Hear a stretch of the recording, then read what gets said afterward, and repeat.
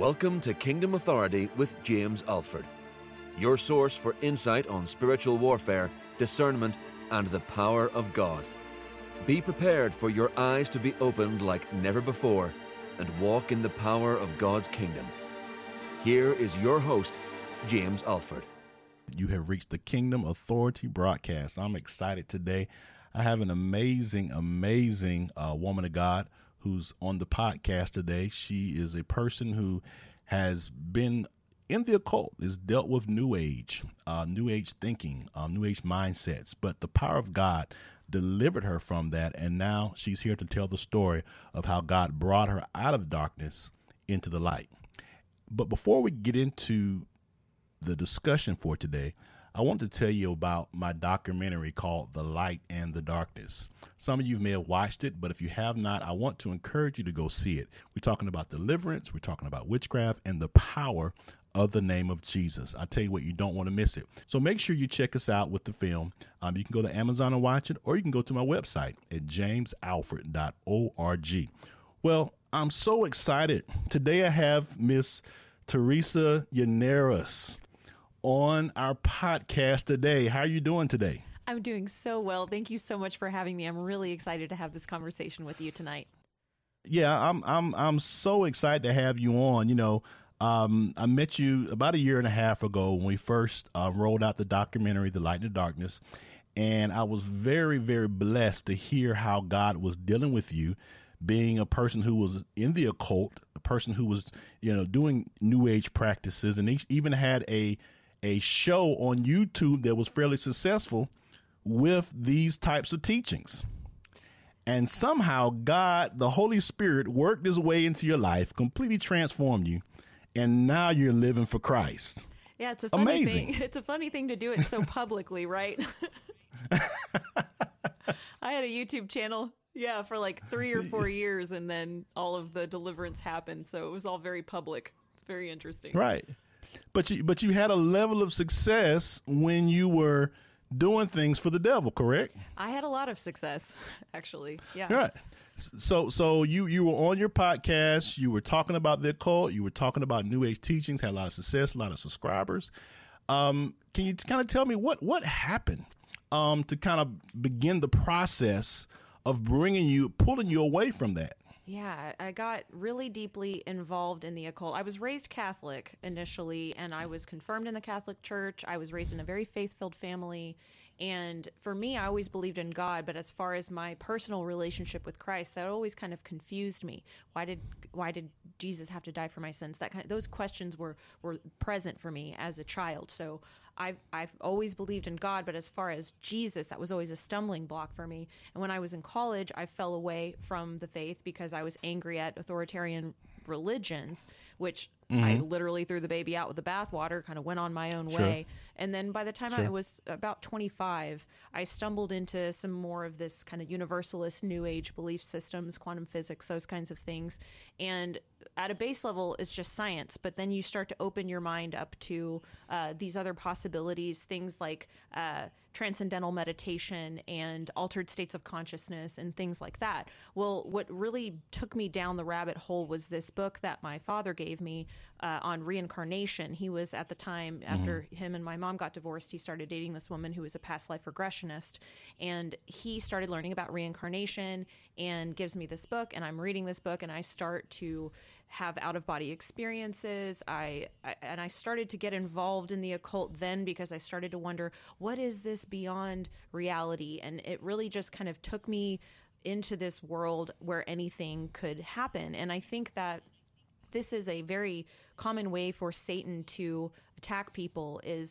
We're looking for answers. Deep down inside, we have a desire to know God. And so what we start to do, some of us sometimes, we start to look into the knowledge of the world. And that's what I did. I started to look into the knowledge of the world, and I started to write a book, and I published a book called What is Magic? You can buy it on Amazon, but it was me attempting to reconcile my Catholic belief systems with New Age methodologies and teachings, which, spoiler alert, you can't reconcile them, but I sure as heck tried. I think so you went so far as to even publish a book. on these things. Yes, and I got involved in tarot cards. I started reading tarot cards. I got into divination. And for me, the crux of the beginning of this, and this is what I describe to people who are either in the occult or have come out of it, is that when you find something that works, that is a red flag. It should be a red flag. When you are using these new age items, divination tools, things like that, and you find that they work. And this is, you touched on this in your documentary, which was such an excellent coverage of the occult and the lie there, the deception that Satan drags you into using these systems. Because why? Because we realize that we can gain power and control. It's not godly power and control, but it's control, and it's Satan using you. And I didn't know this, I didn't know this at the time, but I was being dragged into these systems. I became very successful. I started a tarot business. I started making a lot of money doing this. And I know that Satan will use money as a means to really blind you as to what's really going on, because you start thinking, well, if I can make money doing this must be a blessing from God. This must be a blessing. This must be a good thing. It's working, therefore it must be good. And that's another lie. We think just because something works, it must mean it's good. I didn't stop to really think, what is the source of this power that I'm gaining? And I just went, my research background, I have a degree in journalism. I just went deeper and deeper and deeper, and I started researching more and more into these things. And it took me down the lines of Freemasonry, Egyptian initiation, all of these things. I wrote that first book, but then I started getting invited to speak at conferences. So now I'm traveling America and I'm talking at conferences, and they're New Age conferences. A lot of it was related to ufology, like UFOs, aliens, things like that. There's a very large community in America right now. And I know that this isn't anything new, but it's very, very popular right now. And it's this whole UFO community. And that's really what looped me really deep into this side of things, was the deep conspiracy UFOs. It's all wrapped up in New Age beliefs as well. It's all this hybrid. And I got involved in a cult, basically, of people who were very powerful, very famous. And I just kind of, the ocean swept me away into this land. And I was traveling with these people. I was speaking at conferences with these people. And before you knew it, my life was in shambles. And I know that this is a very long-winded answer, because you were asking me how I eventually got pulled away from it. And what happened was a lot of different things all at once. And this was at the height of my career in New Age world, as you could call it. It was at the height of this career. I had just hosted a really big conference. There were 300 people there. There were hundreds of people on the live stream. And I was hosting this conference, and it was just the best, right? You're like, oh, I've made it. I'm running this. You have arrived. Yeah, right? You've arrived. It was one of those moments, you have arrived. And I remember going home after this conference and thinking, like, what next now? And then I'm coming up with all these other ideas. It's always like more, more, more. Satan will loop you into these lives, this life that's just like, you want more. You're never satiated. You're never fulfilled. And I got a really strong word to stop and take pause. And I do believe that was the Lord, but I didn't listen. And I just kept going, and slowly but surely within that month, things just really started to crash around me. I was also I was having demonic spirits manifest in front of me physically. I was being attacked in my dream state. I was being oppressed by demons. At this point, I didn't even know they were demons. I thought that I was being attacked by negative extraterrestrials, potentially. I didn't know what was going on. I thought some of them were spirits. I didn't know what I had gotten myself into, but it was very clear. It became very clear that because of the things I was doing, the practices that I was engaging in, I was opening myself up spiritually to just an onslaught of negative spirits. And it really hit home all at once. And I remember one night I was just in my bed crying in the fetal position, holding my Bible, because I didn't know what was going on, and I couldn't get these entities to leave. I remember just feeling like the only way I can describe it is mental rape. Like I could not get them out of my head, and I just didn't feel like I had control. There were moments where I would lose control of my body, and I was moving and doing things, but I wasn't aware of why, and it freaked me out clearly when your body is overtaken by a spirit and you don't know why you're doing something. Like, obviously that's clear case for concern, right? And Right. after so much of this, you just get to the point where you're like, I feel like I'm going crazy, and I'm in my bed and I'm in the fetal position, I'm holding my Bible, and at that moment I felt completely alone. I felt like I was in outer space.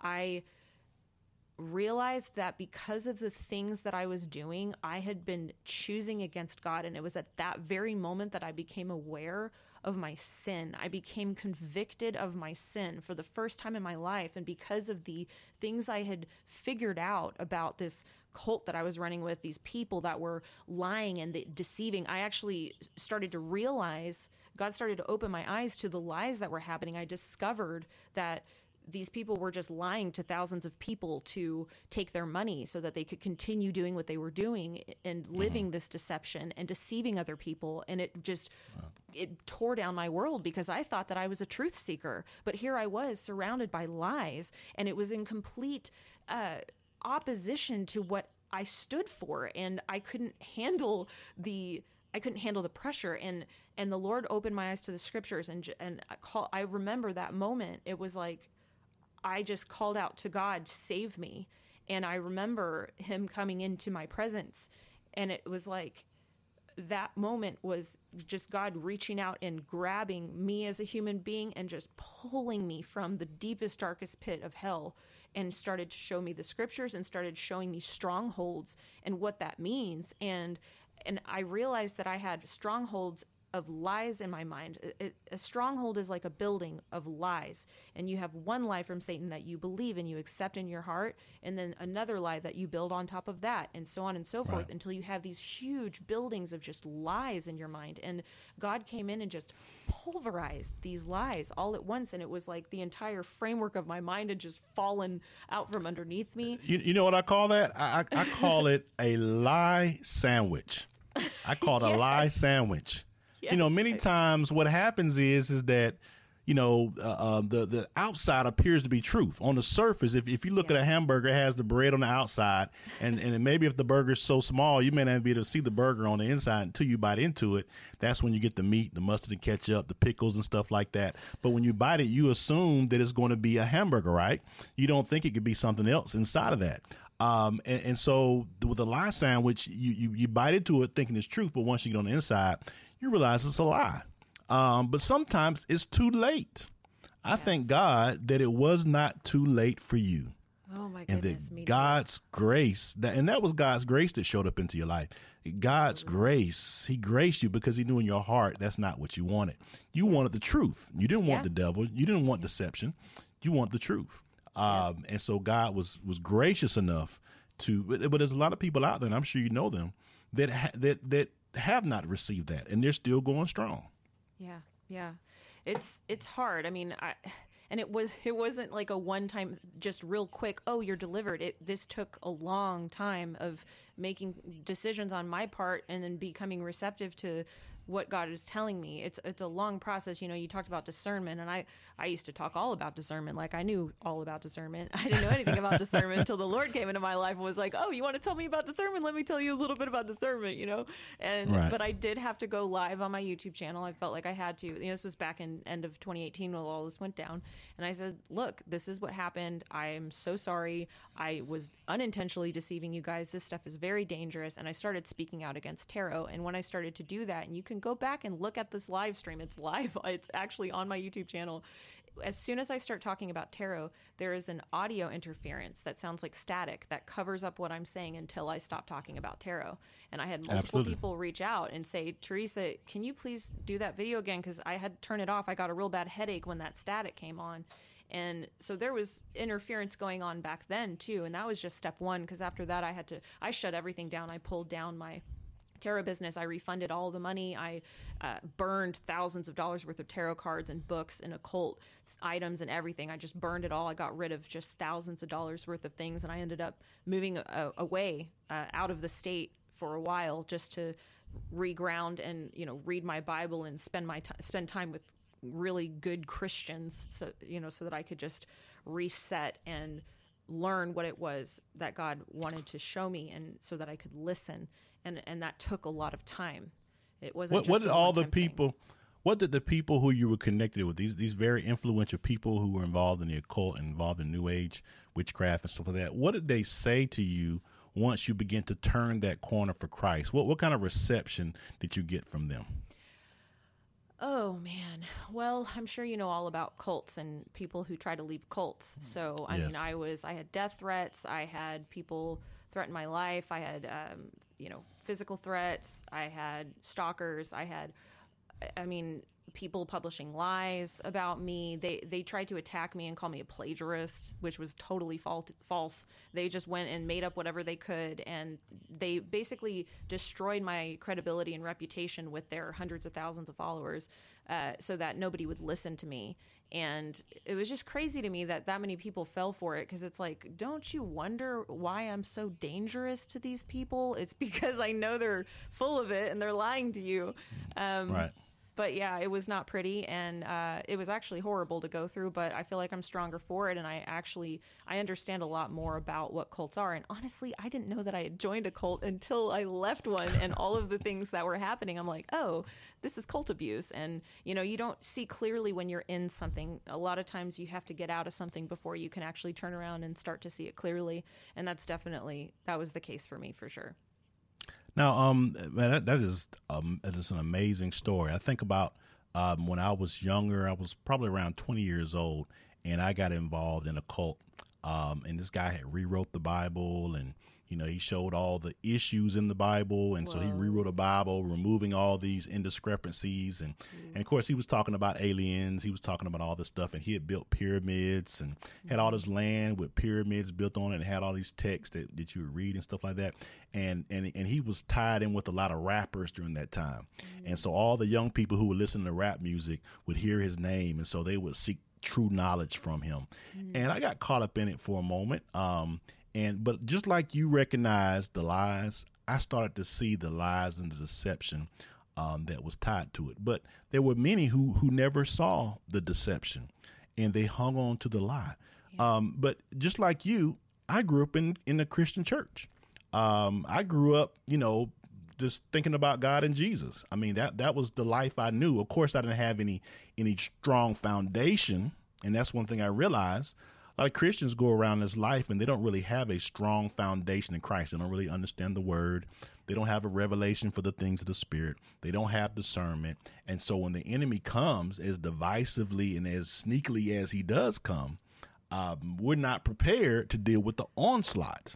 Absolutely. And so can you speak on some of the pitfalls you believe that Christians fall into when they 100%. encounter this type of thing? Yeah, absolutely. Well, and when you have such a deep experience with demonic vexation and oppression, all those things like I have and you have, when you've seen it, you can see the influence of Satan in a different kind of way. But I think that Christians that I've noticed, and since, all of this happened, I went to seminary. I'm still enrolled at seminary. I'm taking theology classes and women's ministry classes. So I'm around a lot of Christians there, and I'm around a lot of Christians at my church and all this. And I find that what it kind of comes down to is the American culture that we live in, and making concessions for the culture. And I see this in destructive feminism that's just there to completely break down the familial structure, to break down the nuclear family, to break down the male and female bond that is supposed to be perfected through Christ, those kinds of things. And I think also a personal relationship with Christ is different than just saying, oh yeah, I'm a Christian. There's a totally different thing when you're actually in relationship with Christ, because there's a sanctification process that's happening, like you were saying, through the Spirit. Mm-hmm. It's a consistent thing that you have to consistently be renewing your mind. You have to be spending time in your Bible and you need to be sitting there constantly, having that in the back of your mind, that God is there with you, having, you're walking with God. And what I mean by that is you're actually constantly in a framework of mind to be receptive to what he has to tell you and what he's showing you. And always just trying to be graceful in the moment when you're going through your life, and I think that for Christians, and I'm not, on my high horse here on a soapbox because, I'm going through this every day as well. I think that we can start getting broken down, especially now because of the stress that we're under because of society. Mm-hmm. And so we start to listen to the lies of Satan and think, oh, I can't handle this. And we try to carry the weight of the world. This is a big problem I have, trying to carry that weight of the world. And we're not built as humans to carry the weight of the world. That's not what we're here to do.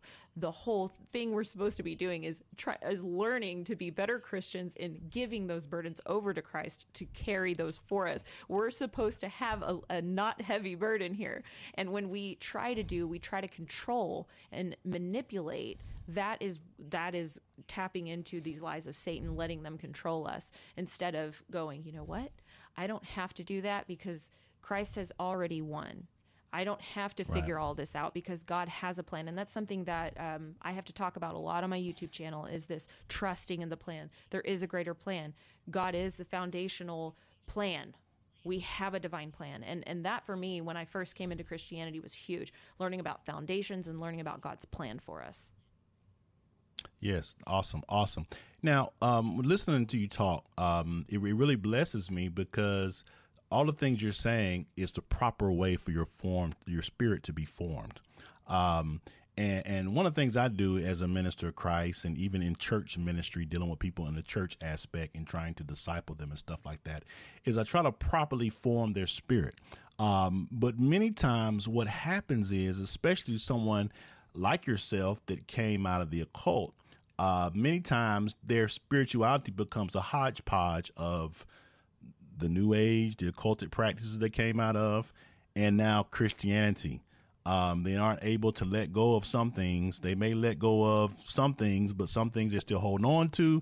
And so when you're trying to reach to spiritually form somebody brand new as the Holy Spirit is renewing them, you're trying to teach them, they're holding on to occult things. They're holding on to New Age practices and stuff like that. And so it blessed me to listen to you talk, because it sounds like God did a full remake of you. Oh my gosh, I'm so glad that you brought this up, because I have to say, when I came back online after this year and a half of completely just leaving the internet, I came back online and I did try to do that whole, okay, well, my whole audience is New Age. Let me try to say these things in a way that's not going to offend, right? And so I start to try to open things up into the gray area, right? And what I realized, oh man, the Holy Spirit came down on me so hard. I got a slap in the face for that. It lasted maybe a few months, and then the Holy Spirit was just like, girl, no, like hardcore. I mean, I was like, oh my gosh. And I realized I had this realization that I was sacrificing the integrity of the gospel.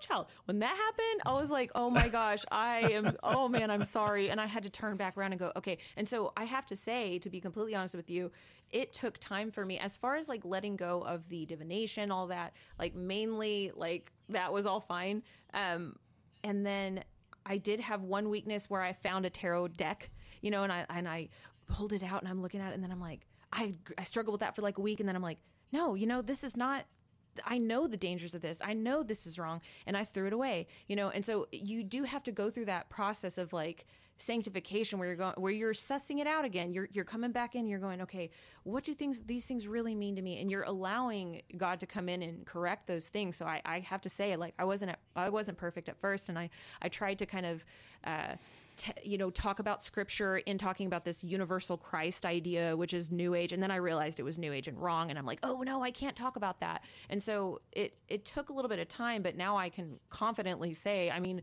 once it hit me really, really hard, I'm just like, you know what? I can't talk about these gray areas. There are things that are not gray areas. And a lot of this New Age stuff, they try to pull you off of sin. That's the main thing. They try to say, oh, well, nothing's really a sin. They try to confuse you about sin. It's like, no, we have a sin problem, period. Another thing is Christ. Why did Christ have to die? Oh, did he really? Wasn't he just a prophet? No. We have to talk about who Jesus is. He is God. He came down. He lived a perfect life. He died and rose again for us. And in that, and our faith in him, that's how we are saved. That is how we are sanctified, because only then does the Holy Spirit do its work in us? And Absolutely. we can't sacrifice that. If we sacrifice that, we're not theologically sound. And that's one of the reasons why I went to seminary, because I was like, I need to correct these things. I want to know the truth. I want to be theologically sound, so I can go write my second book and correct what the heck I published. You know what I'm saying? So to undo. Isn't it amazing how ambition can cause you to do things that you'll regret? Oh, yeah. Even to the point of publishing and publicly speaking. Now you're talking the opposite of what you professed before. 100%. And I think it's crazy because if you go and you read my first book, there's a sentence in there that says, Jesus is the way. And for some reason, I could not take that sentence out of my book. And I would just pass over it in my editing process. I would just pass over it. And it didn't make any sense with the rest of my book, but I left it in there and it was published that way. And it's so funny looking back, and it's like, there's a reason why that sentence made it into my book. Well, here's the thing. Here's the thing that happens with a lot of people, especially as yourself. You're obviously gifted in the arenas that God wants to use you in, and as a purpose that you went through all this. Many times what Satan does is he identifies a person early in life that is a threat to his kingdom. And so he either destroys them or he promotes them, but promotes them in a defiled way to hopefully lead. Same thing he did with Adam and Eve in the beginning. Mm-hmm. He tried to defile God's creation and bring a curse upon them. And so it seems like that's what Satan did. He identified the gifts in you and then tried to insert unrighteous things before you got to a place where you could discern the truth and begin to promote you, begin to send people, send money, send success, and all these things, so that you would really have no reason to doubt that you were on the right track. 100%. But I thank God. It happened so fast. It was like, you can't even imagine how fast it happened. It was just like money, fame, people, it was so fast that you just get on this train and you're just going and going and going, and you don't even have time to stop and think. But I will tell you, after I realized what was going on and I stopped and I came against it and everything broke down, Satan did try to kill me. It was like an onslaught of demonic activity. I fled the state where I was living. I moved to the country. And even then I got in a really bad car accident, almost died in a car accident. It was like just spiritual warfare to the max. I have witnessed and experienced so much spiritual warfare in my life that when I go and I, watch your documentary, I read these books about spiritual warfare and deliverance ministry, I'm like, I get it. Yep. No doubt in my mind. I've seen so much that there is no doubt. There are certain things about my Christian faith that I will not be rocked on just because I've experienced it and I've seen the power, the healing power of Christ. And I've been delivered. I've literally been delivered from the dominion of darkness and transferred into the kingdom of Jesus Christ, period. Yeah, there's no doubt that we're fighting a war. And I try to, being in church ministry and trying to lead people from the pulpit and minister them from the pulpit in the church environment. There are a lot of churches out here that are preaching a false gospel from the aspect that they're not giving people the revelation for the true battle we're in. They're ministering to people in a way that everything is great, we're good, God's pouring out his blessings, we don't have room enough to receive it, but it's not telling people that the other aspect that we're dealing with, and that's the battle with Satan.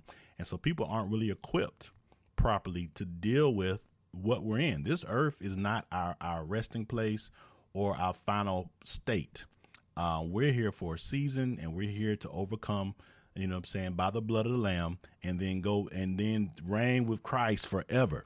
That's the reason why we're here. Nothing else. There's really no other reason for this life other than to overcome by the blood of the Lamb and reign with Christ forever. Amen. Everything else is and help other people do the same thing. 100%. That's why we're here. And Satan is even, like I said, convinced the church to kind of twist that up a little bit so people are just unaware. I've had people come to me, and when they hear me teaching about these types of things, they may come from large ministries, and they say, well, I've never heard this type teaching before. Because, and the reason why I usually tell them is because it's inconvenient. It's not convenient for church growth, for your church to prosper from a attendance standpoint. It's not convenient to talk about things that are behind this. There's a reason why they're behind the scenes. They're ugly. Satan, he doesn't want you to know the real state that we're in right now. And so he tries to do it behind the scenes. And if he can convince you that nothing's wrong, even if you have the authority to fight, if you don't know there's danger, then you're not going to fight. And that's what he's done to most of the church. And that's why we're in this, the world is in the situation it's in. Absolutely. And it's uncomfortable. And that's what I find with a lot of people who are still in the new age, and they look at my content and they're like, what the heck is she talking about? This is evil and dangerous. She has no clue what she's talking about. They think Christianity is the lo-fi version of what's going on because they think that they have all the answers because they are universalists, but they're the ones that aren't stopping to think about the things that they're doing with their bodies and their hands. Our bodies are temples, and when we are worshiping idols, it is not what God intended for us. We are not supposed to worship the things of this planet, and that is going on so much that when you call it out and you talk about spiritual warfare, it's, like you said, inconvenient. It's uncomfortable. I recently made a YouTube video about the spirit of Jezebel, talked about how she came against me when I started speaking out against false prophets and idolatry. I lost over 100 subscribers when I made that video because I said, look, I'm not going to budge on this. If you're in the new age and you're doing these practices, I'm just telling you right now, you're not supposed to be doing it. That's not what God intended. I'm not going to budge on this. If you're going to talk about these things like dabbling in the occult is acceptable and fine because you don't think there's an issue with it, you can take that conversation somewhere else, but you're not going to have it on this channel. And I just invited people to unsubscribe because I'm not going to budge on these things. And I agree with you. It's people don't want to have to step out of their comfort zone and approach these things if they're feeling comfortable in their lives. It is uncomfortable. Right. And it's interesting you say that. You're dealing with people on the other side who are, you're telling them that these things are evil and they're unsubscribing. Well, how about Christians when you try to reveal things to them and they're unsubscribing because the message is not, quote, uplifting enough for them? So you get the unsubscribers on both sides. Either you're not as positive, quote, positive as they think you ought to be, or you're too negative. I mean, you know what I'm saying? You're too negative for the new agers. Man. You're talking against their stuff. Well, you ought to be receptive of it. It's so sad because Jesus Christ is the most powerful being that has ever lived, and he goes into that darkness and transforms it. And it's like, you want to talk all butterflies and rainbows and stuff. It's like Jesus is the crunkest dude that goes in and like breaks apart the darkness. And it's like, man, what he can carry, it's like, it baffles me. Like who Christ actually is and the power he actually has. It blows me away. Wow. Absolutely. So tell us about, I tell you what, I know we don't have long on this podcast today. I'm definitely going to have you back on and probably even do a video podcast with you. Tell us about the show. I know you said you had a show and you had a lot of subscribers and you kind of you disappeared for a little bit. You relaunched. Tell us about your programming and what you have going on right now. So I have a YouTube channel. It's just my name, Teresa Yanneris. It was Divine Frequency. And I realized I had to switch that branding over because I think it was just confusing people because it sounds kind of new agey. So I just switched it over. It's Teresa Yanneris. I mean, you can still find my blog content on thedivinefrequency.com. There's some great blog content because ultimately I'm a journalist and I investigate new media. I talk a lot about all different kinds of things online. I'm looking for the deeper message, what lies underneath the surface. So I do a lot of covering destructive feminism, what's happening in the mainstream media, and what's really going on. And so I have a team of authors. My new blog is called trulyfreesociety.com. I have opportunities for guest authorship as well. So sometimes I run campaigns where if you're a writer and you want to be featured on a blog, you can come in and submit content. And so we do all kinds of different things there, and we create multimedia. So we're all writers, but then we'll also create videos. So if you go to my YouTube channel, you can see that I do interviews and things like that as well. So those are kind of my main platforms, but you can also find me on Twitter. Okay. Awesome. Well, I'm so excited, and I can't wait to see everything that God is going to do in your ministry. And God is going to be using you in so many great ways, and even to go against the darkness. I tell you what, the insight you have because you were in the life and now you've come out of it is just powerful. And people need to hear that because there's some people out there that are just absolutely trapped and they don't know how to escape, or they've created this hodgepodge type of relationship with God, and they're confused and they just or whatever. So I thank God for you. I thank God for the work God is doing with you. People of God who are listening right now, this is an awesome woman of God. Make sure that you follow her. Make sure that you reach out to her if you have any questions about the occult, if you have any questions about the New Age, if you have a relative or even yourself is entangled in it and you want to speak to somebody about how do I get free, she's definitely someone that you get in contact with. Well, anyway, that's been the Kingdom Authority podcast for today. My name is James Alford. Thank you so much for joining, and we will definitely see you soon. God bless. Bye-bye. Thank you for listening to the Kingdom Authority podcast. Join us every week for powerful teachings, insightful interviews, and testimonies of God's power. To contact us for more info on books and articles from James Alford, make sure you go to jamesalford.org.